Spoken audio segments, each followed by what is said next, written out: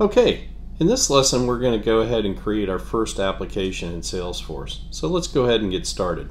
So for the first thing, I'll go ahead and log into SalesForce into my developer account. Looks like it's asking for a mobile device, so I'll confirm that later. So for the very first step, you want to make sure that you're in the setup screen. So I'll click setup and then click the green add application button. This is the first step in adding an application. So I'm going to enter in the name for my application, which in this case is to-do list.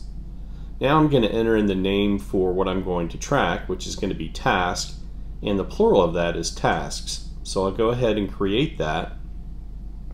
And now SalesForce will go ahead and create the application for me. So it created a checklist, and now I'm actually in the application. It asked me if I want to take a tour of the application. I say no. So I'm going to go ahead and enter in a couple of records. So I'm going to enter in our first task. So let me type something in here, and I'll click Save and New. And then I'll enter in a second task. Let me see, we'll think of doing the laundry. Looks like is a good one here. So we'll put that in, click Save, and now that record is also added. So I have two records in, and I'll click the Task button, which shows me now all the records in my application. So quick and simple application. And so now that we have our application running, we're going to go ahead and customize this. So I've selected the setup menu, and now I'm going under the object menu, and we can see our task. So I click on task, and we're going to click on the field and relationship portion of that, because we're going to add a couple of more fields to now customize our task list to track a few more things. So I'll scroll up to custom and fields and relationships, and I'll go ahead and click new, and we'll add in 3 new fields to our application. So the first one, I'm going to select text for the data type. So the first step in adding a custom field is selecting a data type. So now it's going to ask for a field name and length. Length because we put in a task type. So I'm going to enter in description for the field name. The length, I'm going to put in 80 characters. And now when you add a field, it asks for a simple description for your field to help document this. So I'll put in a brief description for this, a description for the description. And it will also ask for some help text. So when users are in your application, you can put in hints about what the particular field is that's being tracked. So I'll go ahead and put in a help desk, help text rather, and I'll select next. And the next piece of this is it wants to know the security constraints for this particular. I'm going to go ahead and select the default since this is our first application. And the last step in adding a custom field is to select a custom layout. So we're going to go ahead and accept the default for that, and we're going to go ahead and move on to our second field that we're going to add, which is going to be a priority. So in this case we're going to select pick list. So in a pick list is a typical pick list like in HTML where you're going to have a list of values that you select from. So for the field label, I'm going to enter the name for priority, and I'm going to select the second. We're not going to use a predefined list, so I'm going to go ahead and type in a list. So I'm going to select low, medium, and high. Once again, there's a description and help text for this field, so I'll go ahead and enter those in as well.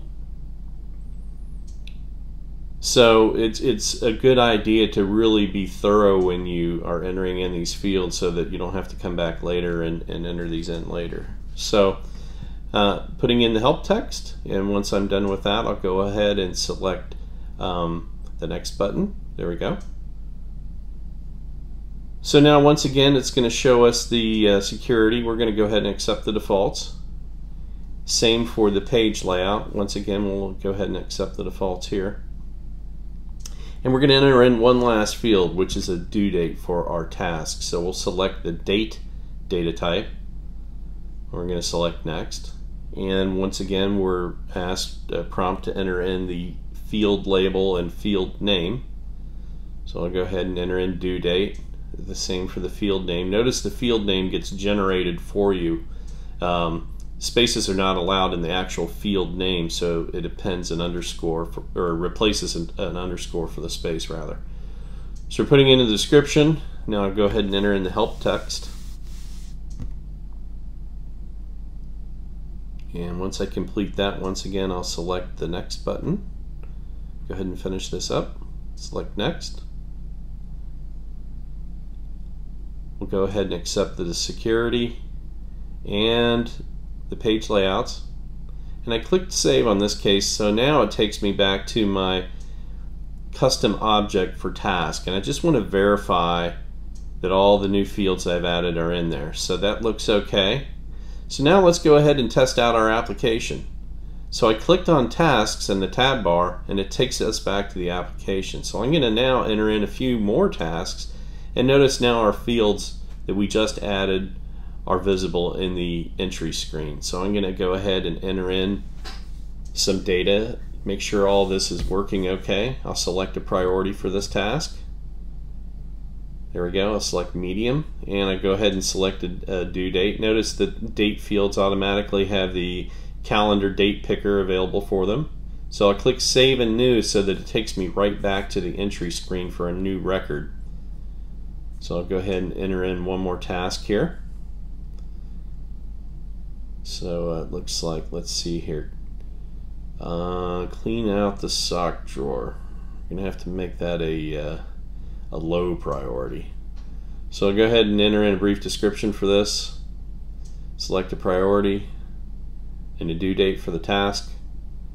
I'll click save instead of save and new, and it takes me back to the actual record, the task that I just entered. Now I click on the tasks, and now we can see all of our tasks are visible that we've entered along with our new data fields. So that's really it. That's how to select our new application. You'll notice now that I can navigate to the application by looking at the application menu on the upper right hand screen. So that's it really for this exercise. Quick and easy, less than 10 minutes to create a fully functional application with customization. Very simple to maintain, quick and easy to put together applications in Salesforce and customize them and really get something up in a hurry. So that's it for this lesson. Thank you so much, and I'll see you in the next lesson.